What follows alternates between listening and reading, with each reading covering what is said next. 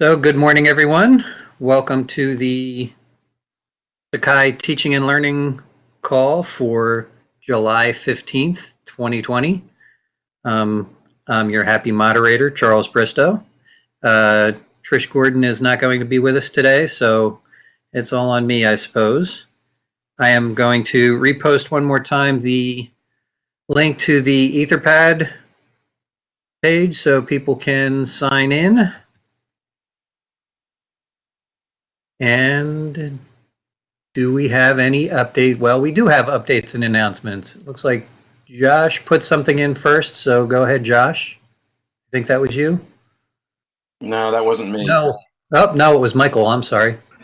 No, I mean, it's not really a Sakai announcement. I just wasn't sure where else to put it. This came across one of the lists we're a member of. Our friends in Miami just put out a Creative Commons licensed hybrid course guide. So this seemed like the right call to share that kind of thing at. All right. Thank you, Michael. Wilma, looks like you've got a couple things.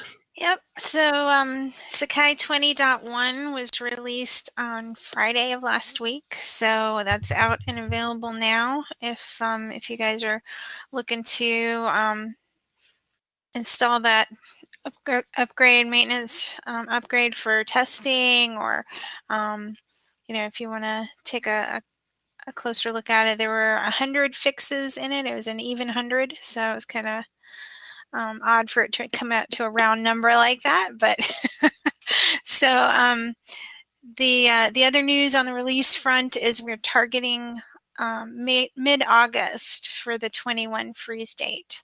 So it's sooner than we typically freeze, and the reason for that is we want to try to get 21 out at the end of the calendar year or very early in January. So that's kind of our goal. So we're going to freeze early to try to get that release out earlier and get kind of on a better pattern for releasing at the very beginning of the year. So that's all I got. Thank you.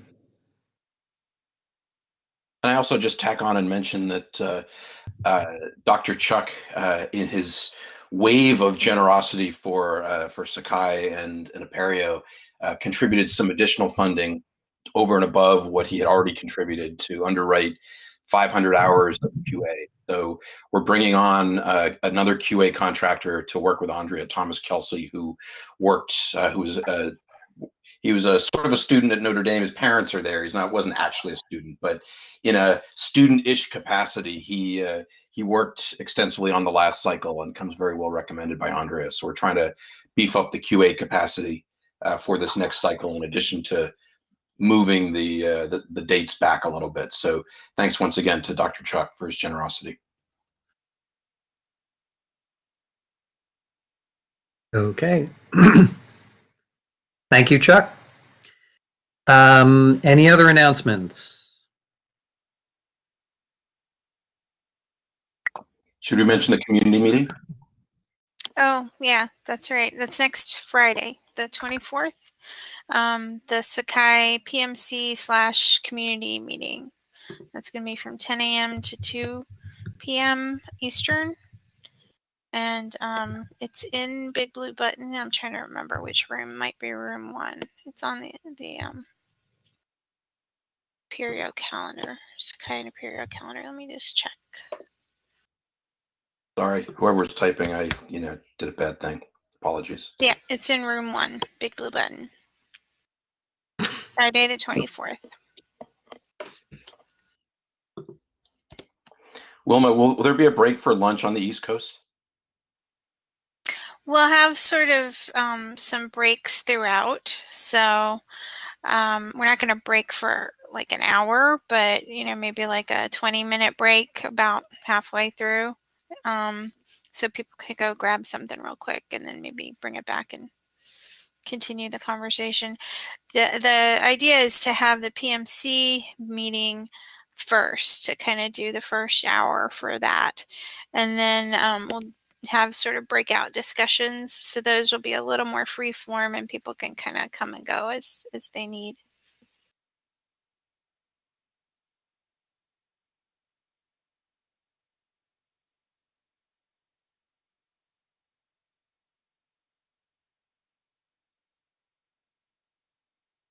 Okay, thank you. If there's nothing else, let's go on to the main part of today's call, which is a discussion of release management. Can faculty stomach change? And we've got Josh Wilson from Longsight. He's supposed to be accompanied by Laura Geckler from Notre Dame, but she has not checked in yet. So I guess we'll just let Josh run with it for the moment and see what happens. We'll see what happens. In full disclosure, Laura and I did not coordinate. So when she shows up, which I'm assuming she will, then she'll just jump in and we will do a fluid, exciting thing that we are wont to do. So let me frame this conversation a little tiny bit. So let's go back a bit to the spring PMC meetings, where one of the topics of conversation was the question of our release model. So we currently utilize a major release model in which features are released in .0 of each version, which comes out around the start of the year. We're trying to get this done this cycle in late December to better help schools that need more time to test and that run Sakai in their own data centers. But that's our current model, our major release model, and we release bug fixes and minor improvements in dot releases, but no major features, no major changes to UI. The argument for this, as I understand it, has been that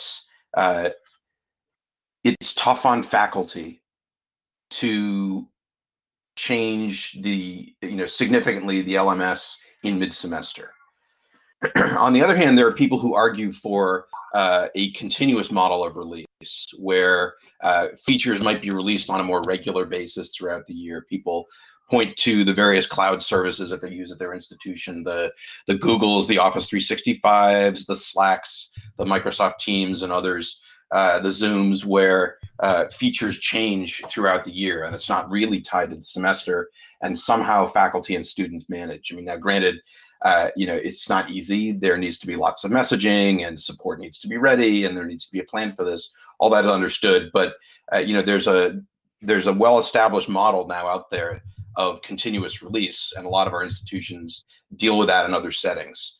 So, I wanted to start a bit of a long-term discussion. So this is very much something that is looking pretty far ahead. So this has no impact on Sakai 21. Probably has no impact on Sakai 22. It's most likely to have an impact on Sakai 23 realistically, because we need as a community to say, all right, is our major release model still the right direction? If so, we continue on. If not, what is the evidence for that? There's some user studies to do. I don't think we as a community can sit here and say we're going to make a major change like that without more data. So there's gathering of more data, there's analyzing of data, and if we decide to make a change to a continuous release model, then we'd have to figure out how would we accomplish it sustainably.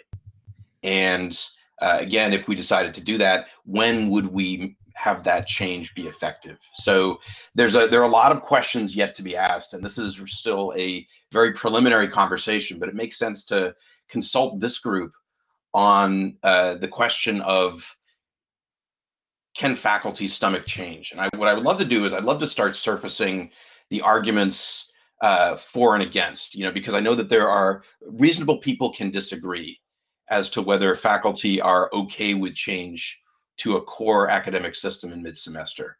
There are people who have, myself included, the bruises from faculty members who've experienced such change. There are others who say, well, I talk to lots of people who would love to get new features. They'd love to get their hands on them and they don't really care when. There are people who say there's less of a change averse nature among possibly younger faculty than older faculty. I mean, there are all sorts of angles here, and I wanted to take a few minutes in this conversation this morning to explore those a bit.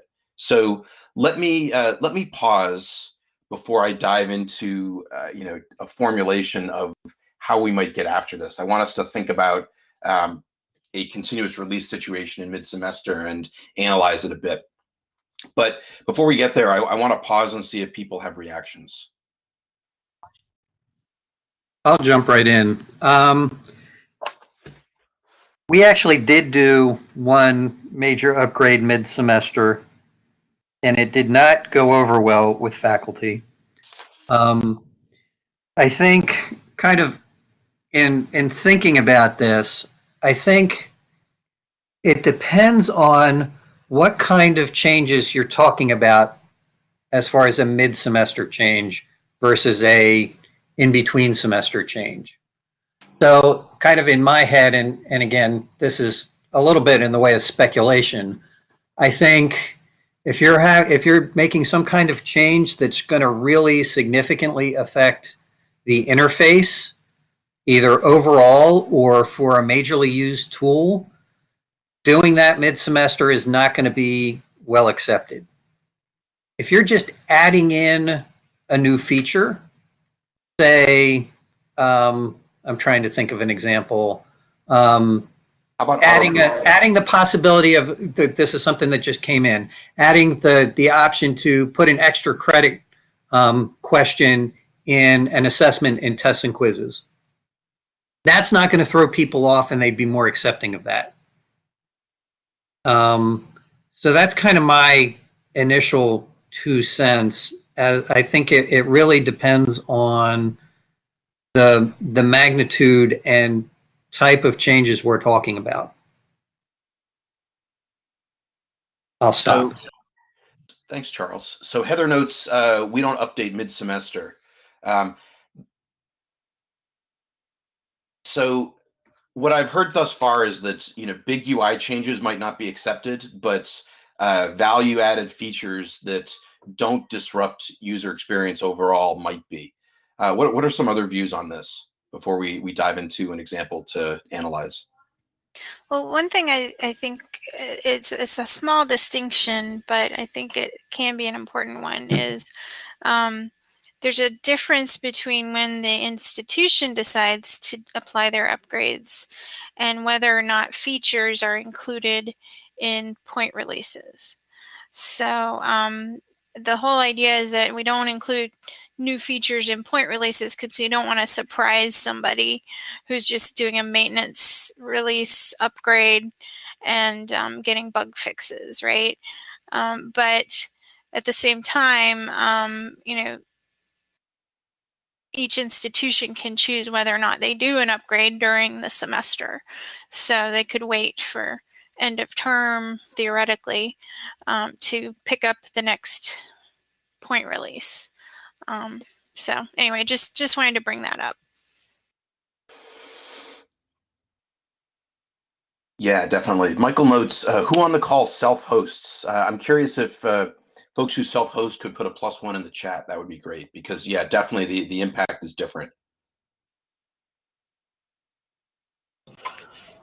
Yeah, so we are a long-site customer, and as Heather noted, we do not do major releases mid-semester. We do try to do point releases, dot releases mid-semester, and try to stay as current as reasonably possible. And I myself am a proponent of a more continuous release model, but I think there's a lot of nuance, as Wilma and Charles have already alluded to, and it's not necessarily, unless there's a technical reason for it, which maybe we'll get into in a minute, it doesn't seem like it's a real dichotomy to me. It seems like you could still have planning of features to be released in certain times, and you can have more types of features released in other times, and it doesn't have to all get lumped into this such a heavy lift .0 release.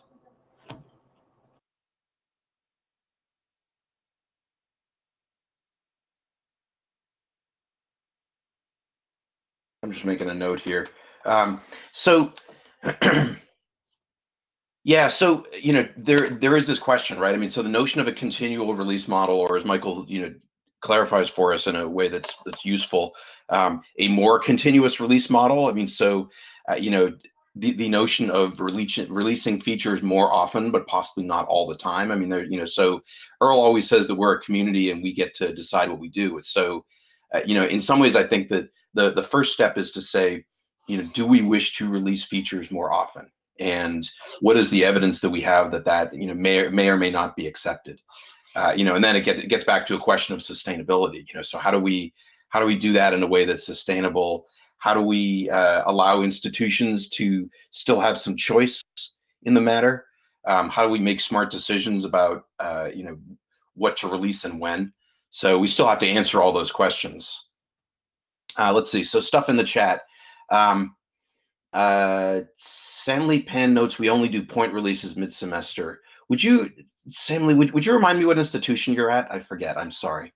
Earl notes that Sakai on a yearly major release means significant new features come once a year, right, with the .0.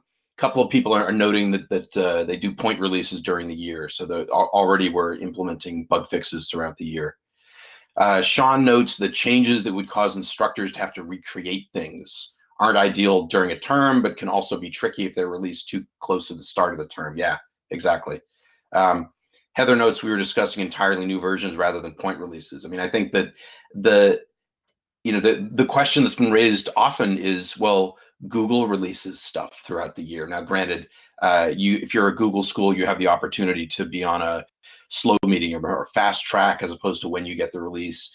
Generally new features, people can opt out of them for a while, but there always is a moment in time, not of the institution's choosing, where a new feature or a UI change will just be delivered, even for those folks who had opted out. Let's see, Terry Golightly notes, in dealing with multiple institutions and trying to time releases with different academic schedules, LAMP updates yearly and includes dot releases as they occur, and people have gotten used to this. Cape Town, thank you. Tiffany notes they do small bug fixes and backports at various times. UVA also self-hosts. So folks on the call who self-host, Western, UVA, UCT, Cape Town. So it sounds like we've got this combination of hosted and self-hosted folks on the call, which is a good combination. So here's what I would like to, well, actually, let me pause for a second. Are there other reactions before we move on to a scenario that I want us to pick apart a little bit?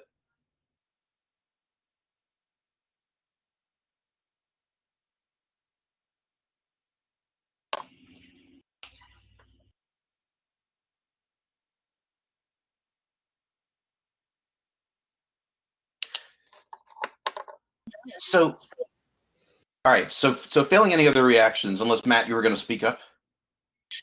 I was just kind of saying what Tiffany said. It's like there's two different models. There's the people who don't change much in the release, like maybe mostly alongside customers are cloud hosted, and there's places like UVA and previously Michigan and NYU that customize it seriously heavily, and trying to keep on a continuous release model is basically impossible for those schools. So we've always had the almost the 50-50 split.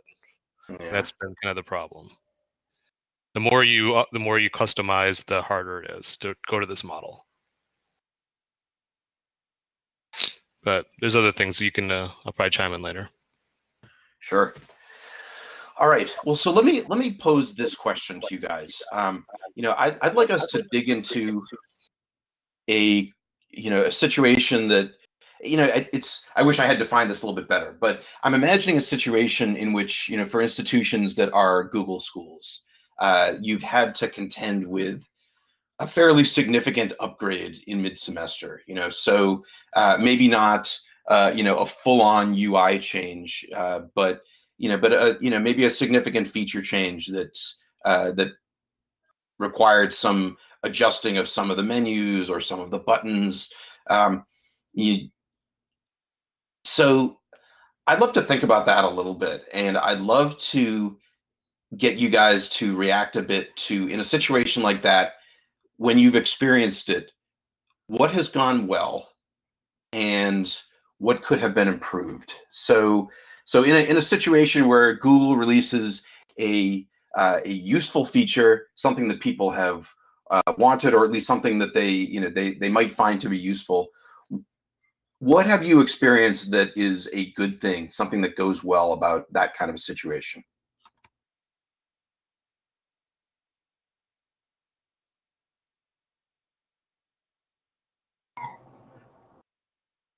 So I'm not the Google admin at our school, but we admin other tools in a similar nature. And what I really appreciate is when the feature is released in a way that I can still plan the deployment of that feature, right? So whether we would put it behind a property or a toggle in the admin UI or whatever. And usually we have some kind of test instance where I can deploy that feature to one group of people for testing and getting familiar, and then create a communication plan and then deploy that to users. That I really appreciate. I think what's really great with Google is like Gmail specifically, but almost all their tools, they've got a gigantic settings page with like 1,000 customizable settings. So you can almost revert back if you don't like something, or you can pick something up before, they have something, you can preview something new. So it's all about being able to give that early preview or disable feature. That's what makes it a little bit easier to deal with if you can gradually get into something, or get rid of it if you don't like it for a while.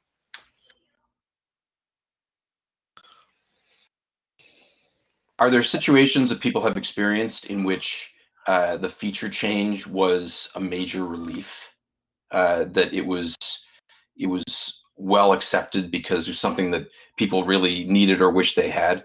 I wonder if we can think about a situation like that, and then think about what went well before we turn to what some of the challenges might be. Let's see, stuff in the chat. Michael notes the new Gmail UI was opt-in for a while, then the default with opt-out for a while, and now the only option. Yeah, I mean, so I think that a staggered release like that makes a lot of sense. Google does a pretty good job with that.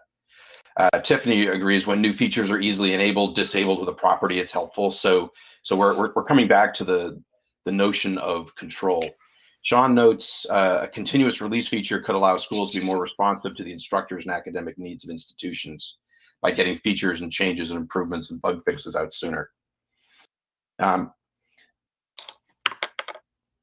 So it sounds like what I'm hearing is that for non-traumatic UI changes, for features that are useful but don't completely reshape the user experience, and in a situation where there's some local control over whether to turn that feature on or off, that it's available but not automatically deployed when it's released, perhaps, that is a kind of scenario in which we might be able to develop a sustainable release more often model. So having said that, maybe folks can check me on that. Is that in fact what I'm hearing?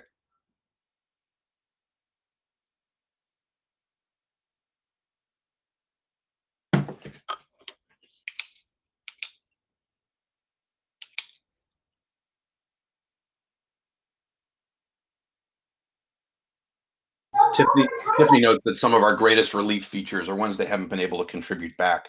Site builder and search. Yeah, I bet those have made a big difference for you guys. Josh, okay. I'd say that's a reasonable characterization of what we've been talking about.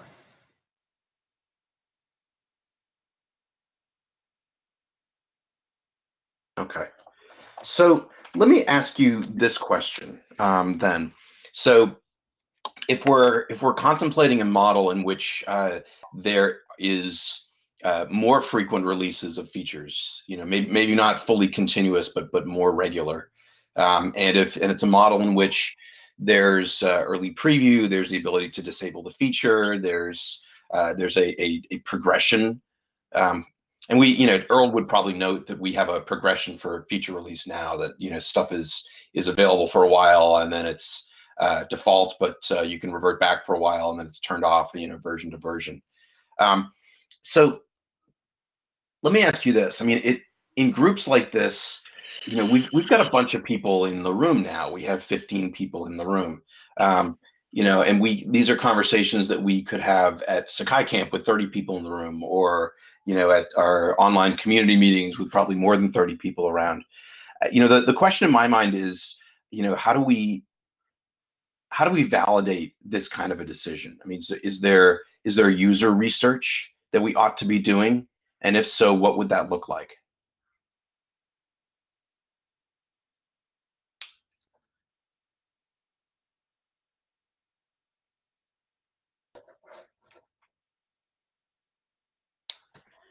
Terry asks if overthinking could be happening. Maybe. Can you say more?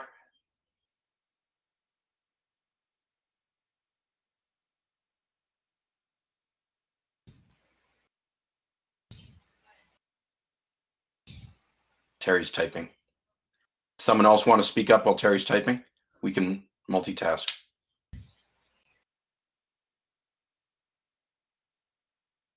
I guess I'd be interested in the type of the user research. I mean, generally, I am in favor of that. But I can imagine if you ask users if they want change, it's a pretty easy no for them to give you. So the questioning would have to really get at what their values are there versus like, no, don't change on me. Unless I'm misinterpreting what you mean. Yeah, no, I think we'd have to be a little bit smarter about the design of the research, because I think you're right. If you straight up ask someone, do you like it when stuff changes on you? We know what the answer to that is going to be. There seems to be there. I mean, so Michael's expressed some support for user research. Tiffany's expressed some support. My sense is that, well, actually, let me ask you this question. My sense is that doing some potentially doing some interviews with faculty members, or I think that the challenge with a survey is getting the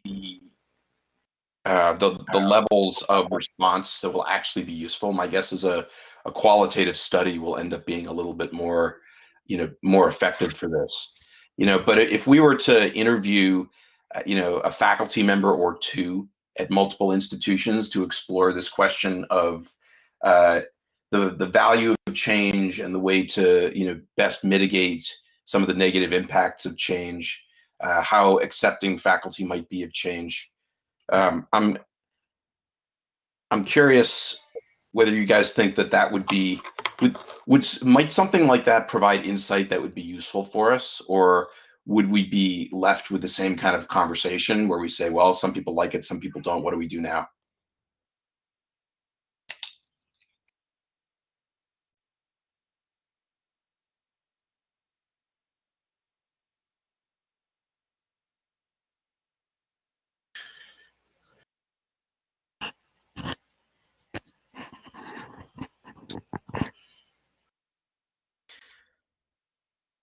I think it depends on how much the change is. Like, there's a lot of, like, I really haven't, I've been using Google tools for a long time, and I really haven't noticed the change. And even like with like Canvas, I really don't notice the change when they do it.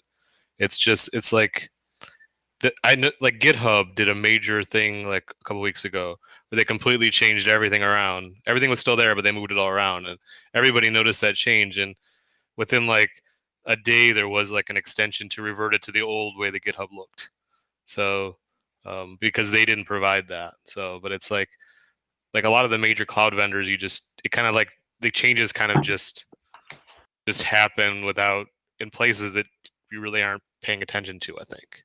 It depends on if it's like a big change. Like when we did like Gradebook to Gradebook 2, that was kind of like a gradual change, and we didn't really just remove the old Gradebook until Gradebook 2 was ready to go and had at least all the features, if not, or all the major features. But that's kind of like, yeah, those cloud vendors though, their users are the world, right?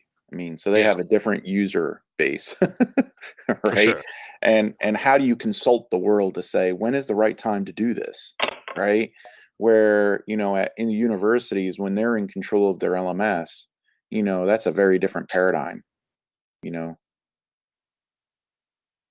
Well, it's like long site, do they need to they don't need to wait for university permission usually to do releases. It's kind of the question between there's like a difference between the long site hosted customers and the self-hosted customers, as Josh was saying at the beginning, that, is there, are people going to pick it up as fast? I never really felt that self-hosted customers picked up, like, I feel like they'd never really even use like the X branch, like long site. We always use the X branch, and where Yeah, self-hosted customers probably waited for the dot releases and only used those and maybe ran out the dot release and didn't upgrade for a year. in many ways, the X branch is a form of continuous delivery. It is. It's changes go in there and you can pick them up right away, and which is exactly what this is. So I would say we do it, and I think we leave it up to the universities. The only thing that we're sort of let's say restrictive of is what goes into those .x branches. We usually typically, like Josh started out saying, we typically only put bug fixes. But does that mean that 0 features go into those? And the answer is no. I think there was one feature that made it into the 20.1 release that did go in there. So it's a very low number. And I would say that the features that do make it are the ones that are like very low risk, meaning, they don't fall into the category of some, bigger, larger change that happens. Right. This has been Sakai's plan for like forever almost. We had a document from maybe 2010 about this, and it's just if you can disable with a property, there's low impact, put the feature in. It's kind of blurry between what a bug and a feature is too, but because we don't have we don't have really automated database changes that work really well, we kind of limit what we do. And that's one of the questions we ask too when we usually include a feature in a maintenance release. Does it have a toggle, right? Because we want to always isolate ourselves from the perspective of, oh, there might be an institution that doesn't want that feature, right? Mm-hmm. And they want to be able to have it off. And usually when we deploy any new feature like that, it is always in the, let's say, in the off mode, right? So that this way there is no change to anyone. But if somebody actually wanted to use that particular feature, they would then have to turn it on in order to make the change, right? So I mean, I'm just saying we do kind of do some of this now, and it's the .x branch. I mean, that's essentially the continuous deployment, but it's a restricted version, I would say, of like what we're talking about today. Yeah. Today we're talking about a much right. Yeah. Today we're talking about a larger kind of, hey, let's put more things into the .x branch, for example. Maybe we wouldn't call it the .x branch, in the future. Who knows what that might look like? But let's put more stuff into that. Than just bug fixes and things. We've talked about this before. We've had like the .x faster branch or whatever we want to call it, the .x plus, and there was always challenges. It's not a reason of us not wanting to do it. There's a lot of problems with actually getting to there, and I know we talked about this in the past recently and in the far past, but there has been, trying to figure out how we could do that, and that would be what we'd have to do for our next step if that was desired. So here's something I'd like to explore a little bit. So I want to go back to Terry's comments in the chat. So she says some features like the date manager have such value that delaying the release of it is actually a bad thing, but there's not a major impact on overall UI and a great value for course management. She notes, on the other hand, a tool like Dashboard or Upfront Analytics might be more disruptive and maybe should be better presented with some more warning or some more marketing. So we're exploring this notion of a category of low impact, high value features, and writing that down, low impact.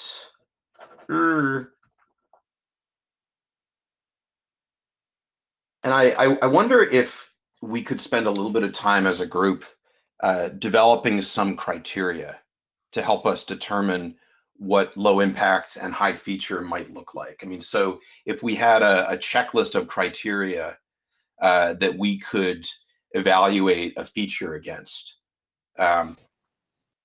So we've heard, does it have a toggle?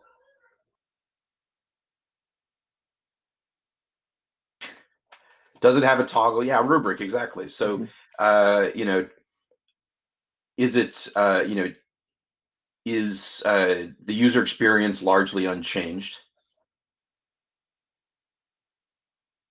Or is it, you know, is there disruption to the user experience?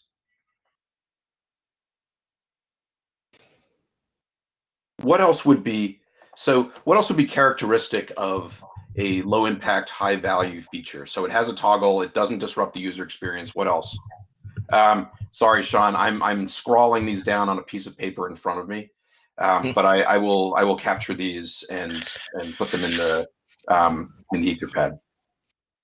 A lot of times, sort of the low impact things are things that didn't exist at all before versus a change to an existing feature.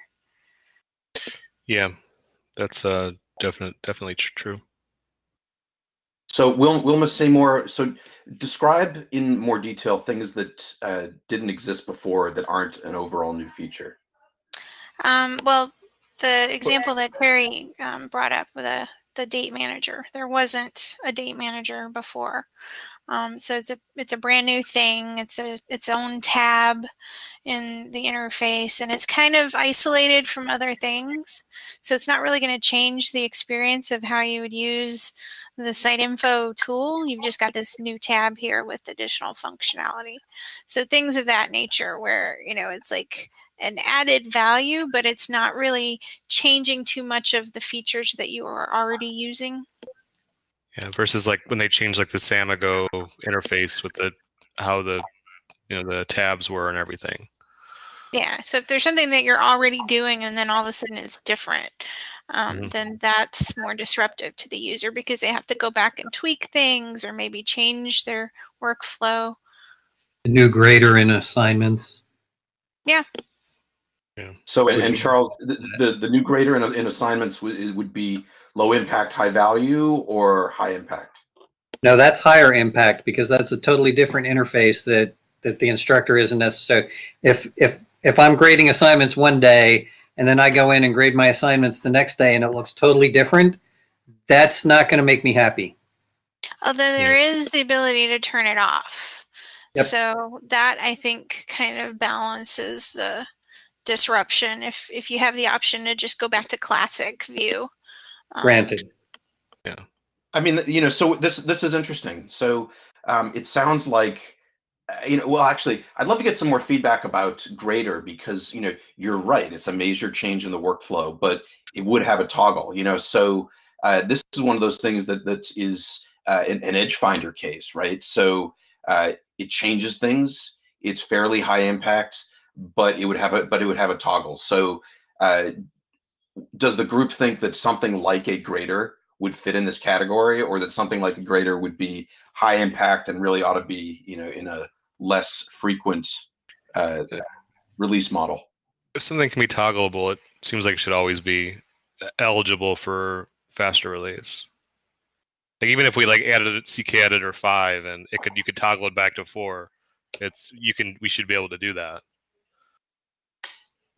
I'm hoping that actually happens like that.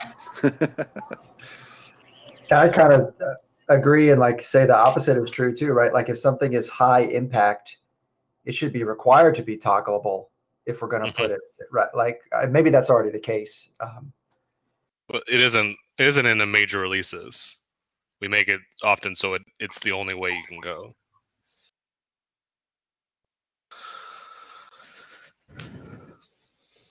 Let's see. Sean notes a toggle potentially causes more work, though, for both development and QA. Yes, true. Yes.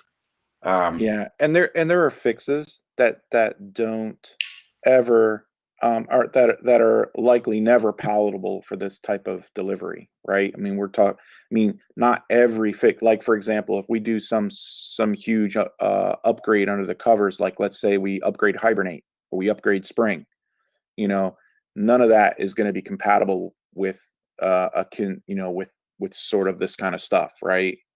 Because that requires a change across, it's a large change across everything. You can't mix and match things, right? API changes are another big one, right? Anytime there's an API addition, typically you might run into problems if if you're not deploying, everything as well. So there are definitely some changes that are not meant to be part of a part of this discussion, I think. So you just have to keep that in mind still.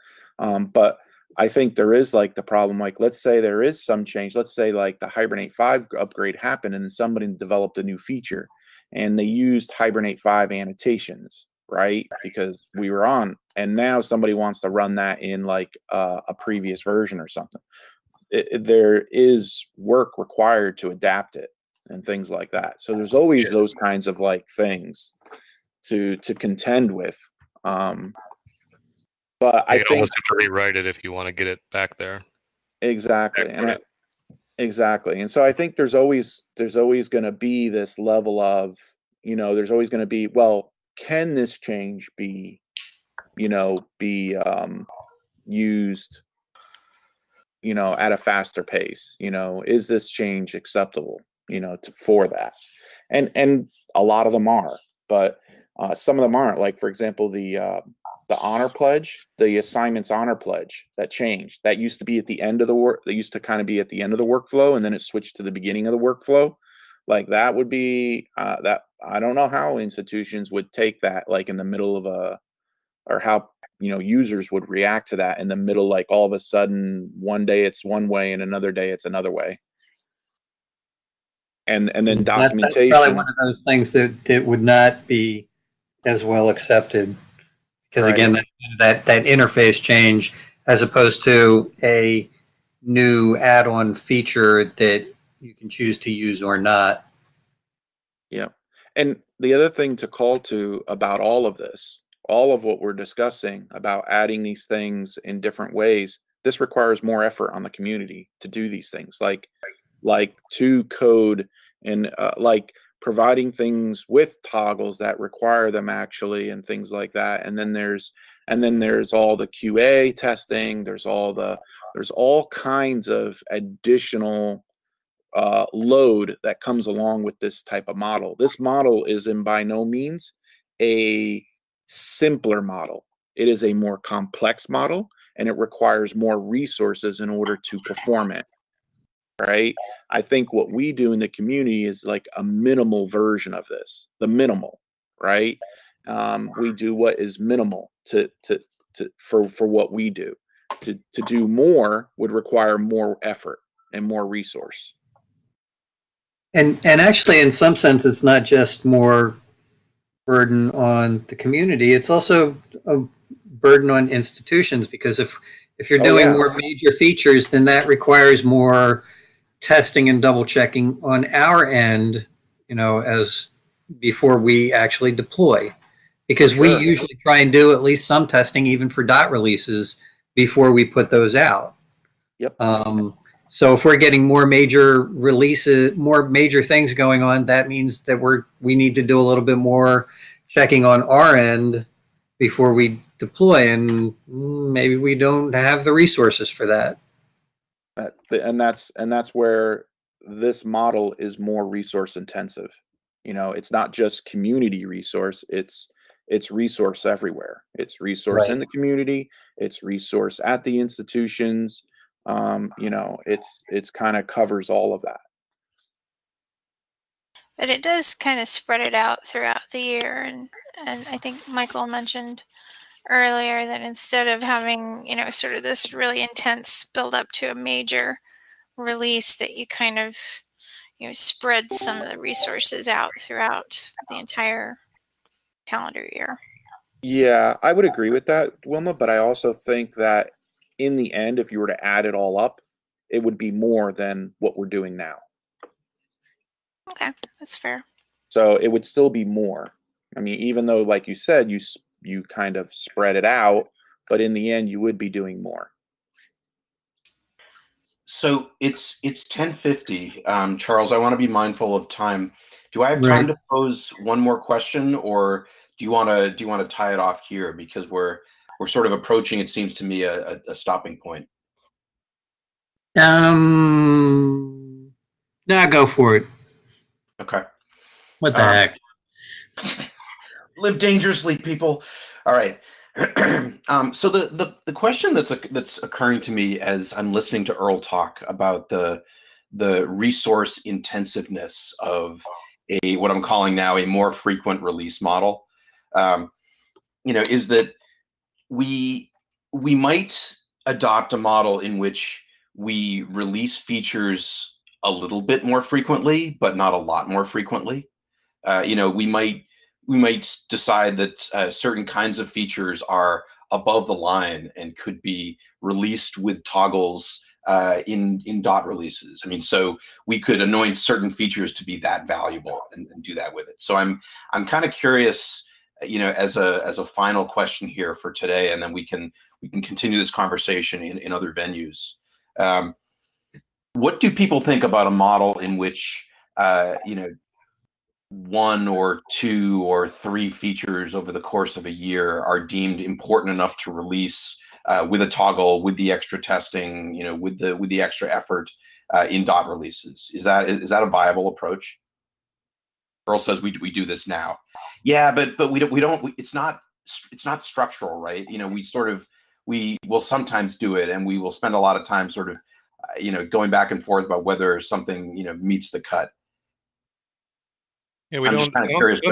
we don't identify these high level features like you're saying, but I think, if we did, we would think about the things Earl said. Like we try to write them so that we don't use the newest APIs and technologies. We make it so there's a way to disable it from the beginning.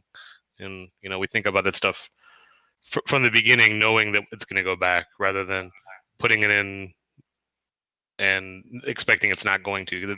Otherwise you got to go back and do tons of work to get it back in there. And I've experienced that a lot before, where people are like, we really need this back, and I'll spend 20 or 30 hours trying to backport some gigantic feature that everybody wants. Where we do this now, but it can be more painful. Yeah, for sure. I mean, Michael framed this in a good way, sort of declaring slightly more frequent release in some sustainable way as the new rule versus the exception. I mean, I think, yeah, we do it now on an exception driven basis for sure. Do you want me to say real quick how we if somebody wanted a new feature like now that they knew and they said, look, I want this new feature I mean, it's no different than any other Jira, even a bug Jira. You go and say, hey, please merge this to this version, right? You ask the question. That's what the please merge is. It is a question. It is a question to say, can I have this merged to this version of Sakai, right? What will happen is at that when that occurs, when it comes time to do merging, and obviously it's been verified, right? Because we don't merge anything that's not been verified. That's just flat out kind of a thing. And once it's been verified and that please merge is on there and it's a feature, there are people that will see this and they will ask questions, right? Sometimes it's the branch maintainers that do this. Sometimes it'll be other people in the community. It doesn't always have to be just one person, but there is going to be a sort of a vetting that process that goes on to see if this feature can be brought back, right? And this is where what Matt was saying. Is it toggleable? Does it meet this? Does it have API changes? Is it compatible with this old version of, this library or whatever? All these technical questions are kind of then answered, right?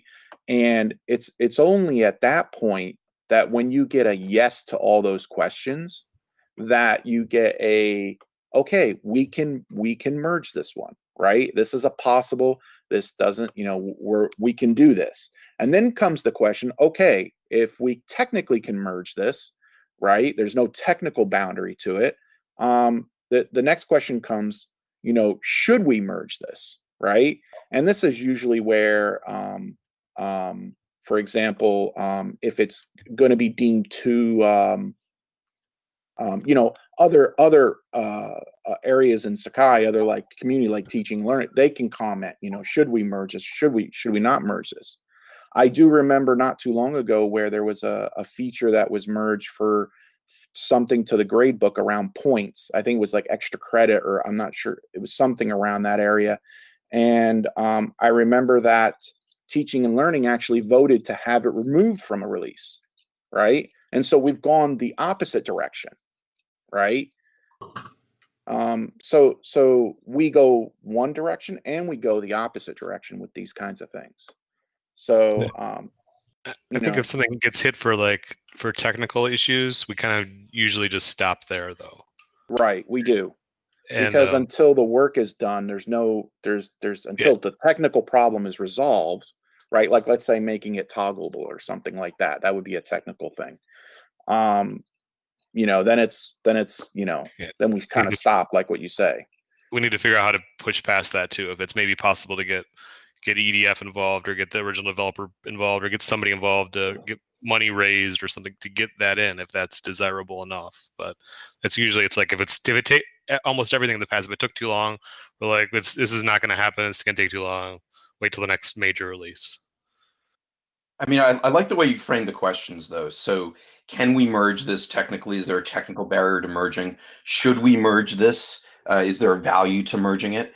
I think it'd be neat to get some structure around those questions so that, at a minimum, right, people can decide, people can understand what the process is to advocate for something being released out of band, and figure out, what the criteria would be that we've agreed upon that would, generally get something like that into the flow of discussion.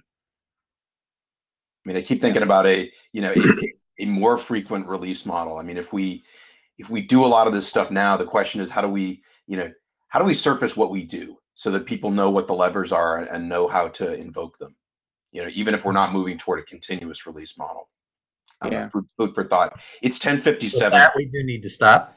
Yes. Quick discussion about what we should talk about. Next meeting is scheduled for August 5th.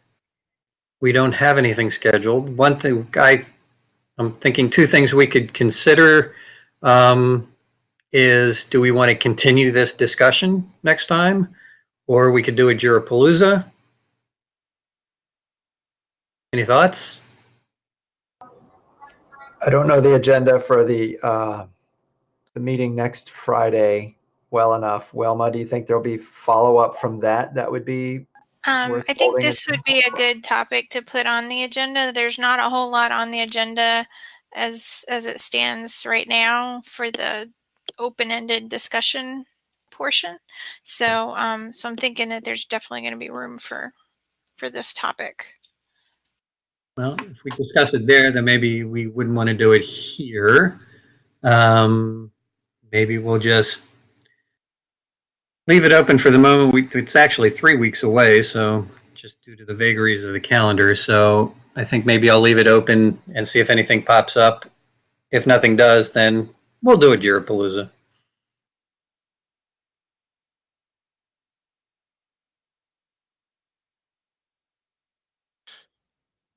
Just want to say thanks, gang, for entertaining this conversation. I think I feel like we learned a fair bit. I will try and scribe my notes into the Etherpad.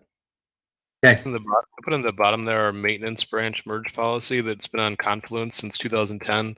It's almost like what we described today, and we've kind of tried to abide by that. But some of this stuff can use updating, clarification. But it's always we've always had a way to get. We've always thought about faster releases. At least for 10 years, we have. If it were easy, everyone would do it, right? Right.